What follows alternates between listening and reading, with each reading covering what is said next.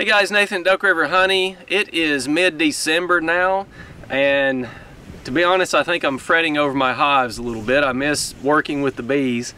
So I've got one good reason to be here today, and I've got another reason that's just sort of busy work.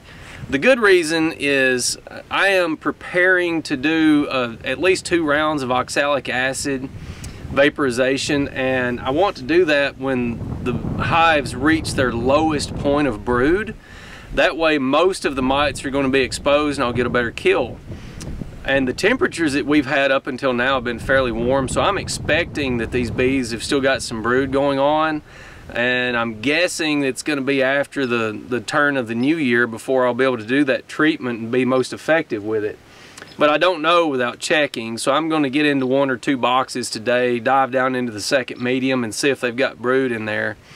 The other thing I'm going to do is, because we've had these warm temperatures, the bees have been flying a lot, and since it's December, there's nothing for them to go out and forage on. So they're burning energy without anything coming in to replace it. That means they can wear through food pretty quickly. So I'm going to just tip my hives forward, pick up the backs and feel the weight, and if I find any that are noticeably light, I'll just mark that hive and get ready to throw some feed on them if I need to. Heavy, very heavy, medium heavy. Need to watch that one.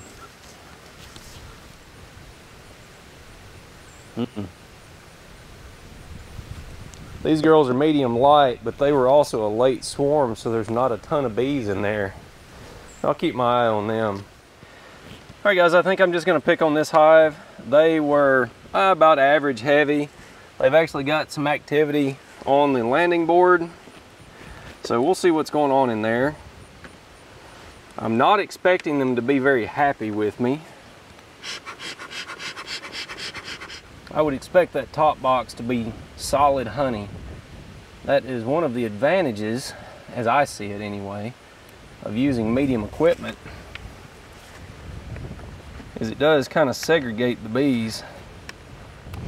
Everything's stuck together. Bees like to build, or like to make propolis in the fall to seal their hive up.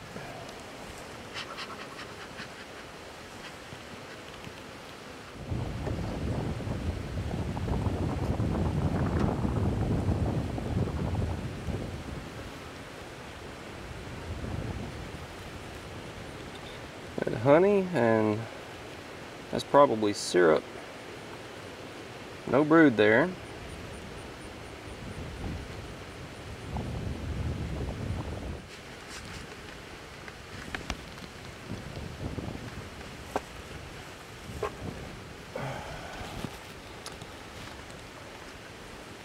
I don't know if I mentioned this, but it's 66 degrees today and fairly calm.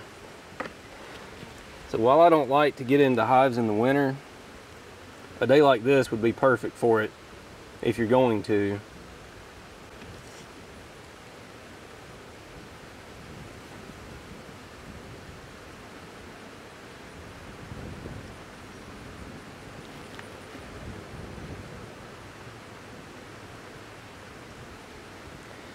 No brood, no eggs.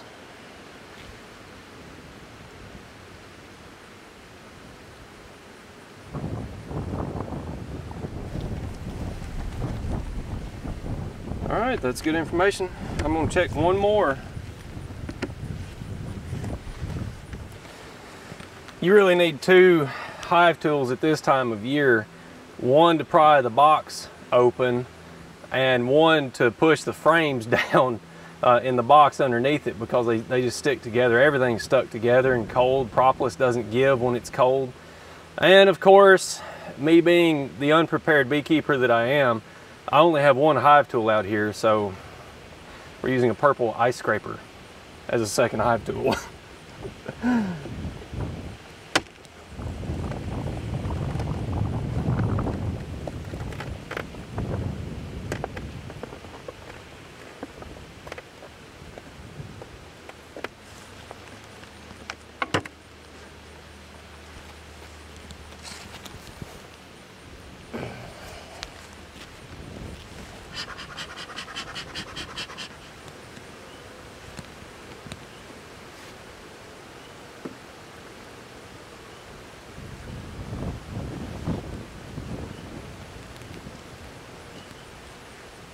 Empty comb. Empty comb. There is a little bit of syrup or nectar in there, but not much.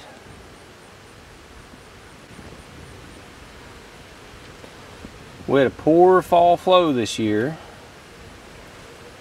and that is one thing that's got me a little concerned about stores. It's also got me concerned about getting them fired up in the spring.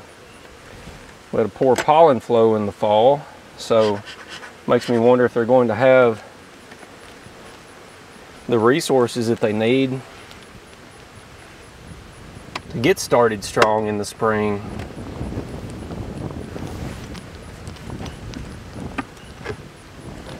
That is a light box right there.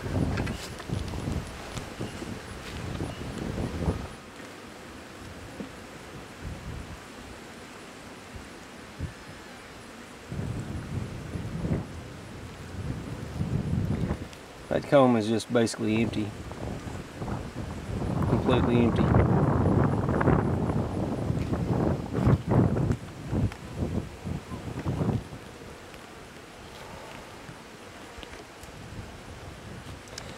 Bottom two boxes are pretty much empty. A little bit of syrup in the middle box. Looks like most of the bees are already in the top. With it being the middle of December, I do not see this as a good thing.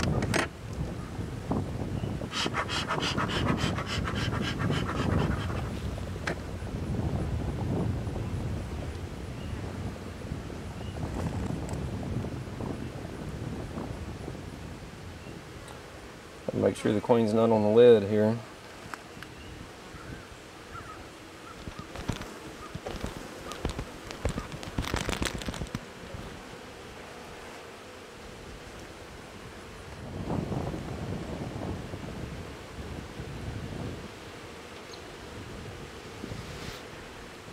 There's a pretty honey frame there.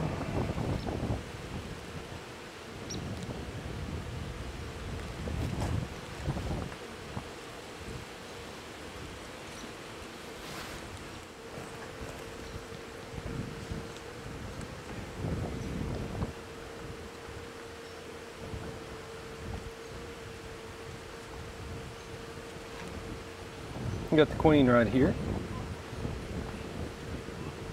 Fairly small queen.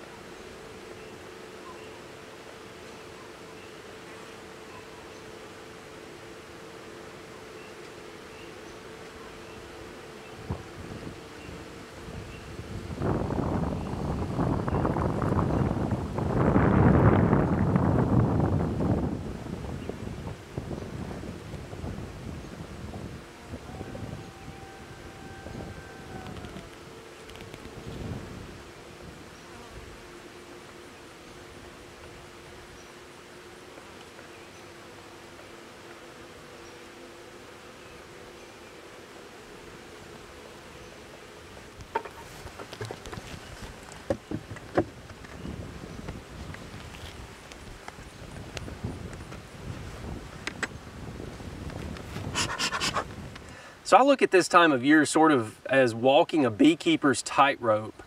I want my hives to go broodless. So even though I'm seeing a lack of resources or resources that aren't where I'd want them to be in the hive, I'm not feeding or artificially stimulating through dry pollen sub or syrup or anything, because I want them to have this broodless period. That will allow me to jump on the mites with oxalic acid vaporization, get a much more efficient treatment. OAV only kills mites that are phoretic or outside of the cappings. OAV does not penetrate wax cappings and go into sealed brood. So I'll treat 2 or 3 times within the next 2 or 3 weeks, and that will be my winter mite treatment. I don't go into hives much at this time of year, and when I do, I have a purpose. And my purpose here, I think, is valid. I did learn that I don't have as many resources in the hives as I would like for them to have, especially the pollen. Bees typically store honey from the top down in the hive. They like to put nectar and honey in the top, and they store pollen from the bottom up. So they don't move pollen as far from the entrance as they will nectar or honey. In the bottom box, I didn't find much pollen at all, which means they're not going to have a lot of protein in the spring to kick off brood rearing. They are going to be very dependent on incoming pollen in the spring. So if we have a late winter, then I very likely will need to jump on these hives with some pollen sub in the spring in order to get them kick-started the way that I want them to kick-start. I'll say one more thing that I think is interesting. Different lines of bees are good for different things. They have different genetic traits. A lot of my stock is from feral hives in this location that I have swarm trapped. And because of that, I have fairly conservative bees that react to what is available in the environment. They shut down their brood laying. They will have a broodless period during a dearth. They keep heavy hives. You know, they like to keep a good layer of honey around the brood chamber, even in summer. So that gives me a buffer in that I don't have to worry about them starving. Whereas with some lines, especially of Italians, they turn every ounce of food they have into bees. And that is a sought after trait in a lot of commercial apiaries because they need to make more hives to go to pollination. They need to make more hives to be able to shake packages, make nukes, and this sort of thing. And they are supplying a steady, constant, dependable source of food for the bees, so that's a desirable trait that works well. But with my bees, I don't want to feed if I don't need to. I want them to be more conservative, to look after themselves more than not. I will certainly help them. I will influence their behavior as I can. I like my conservative bees pretty well.